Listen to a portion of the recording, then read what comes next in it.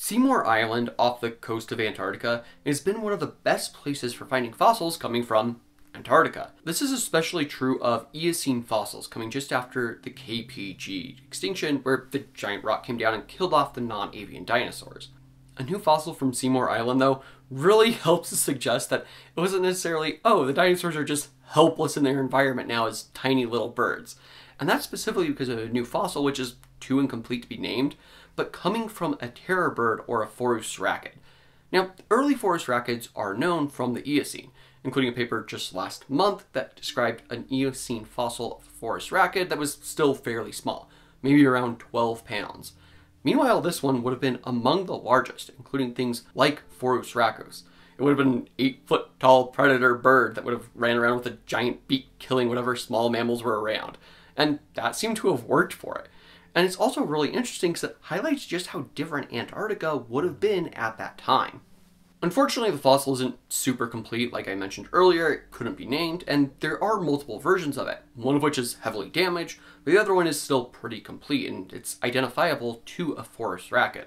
Just, you can tell based on the large shape of the claw and the way it's very hooked.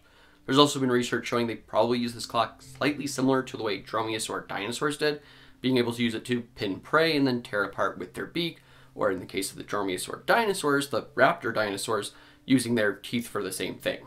And based on what we know, this would have been the top predator. There's a few herbivorous mammals that would have been around that could have gotten up to moderate sizes, not necessarily huge, but you're talking, 20 to maybe 30 pounds, or around 10 kilograms.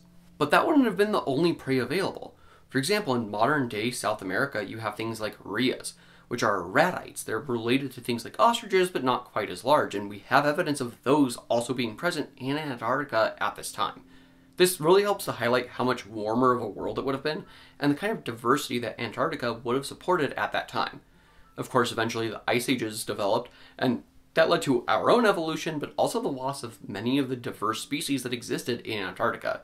There's a reason why nowadays it's pretty much only penguins inland, and only at very certain times of the year when certain species are breeding inland away from the sea.